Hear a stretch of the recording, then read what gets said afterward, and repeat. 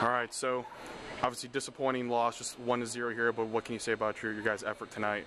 I'm disappointed in our effort the first two periods. I don't think we played. I think we played not to lose more than anything. You know, we come home and we're just now willing to just kind of let go and just actually just play with some jam and play with some energy. It seems like guys are tight and they're afraid to make mistakes and all that, and that's not what we've been doing all week, and so it's disappointing. Carmine Guerrero, like you stood and said, like he always does, just to appease with his play? Yes, I mean he's still the best player on the ice besides their goalie, you know, and their goalie made the saves he needed to make. You got to give him credit. He gets a shutout, but we didn't necessarily put a lot of. He didn't have to make any second chance saves. We had a few flurries there, but we really didn't have any second chance saves. But Carmine is our best player again. Now, the penalties, a couple majors had to kill off.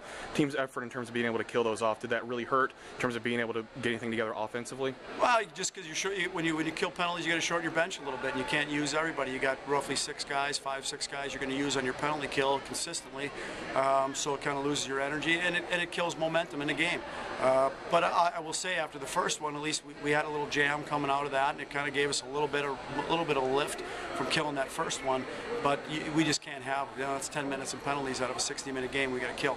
Now, did the officials give you any explanation in terms of the 5-minute interference call? Seems like something that's not called too often in any level of hockey. Yeah, I think that was a boarding. They gave him the boarding call on that, and maybe they wrote it down that way.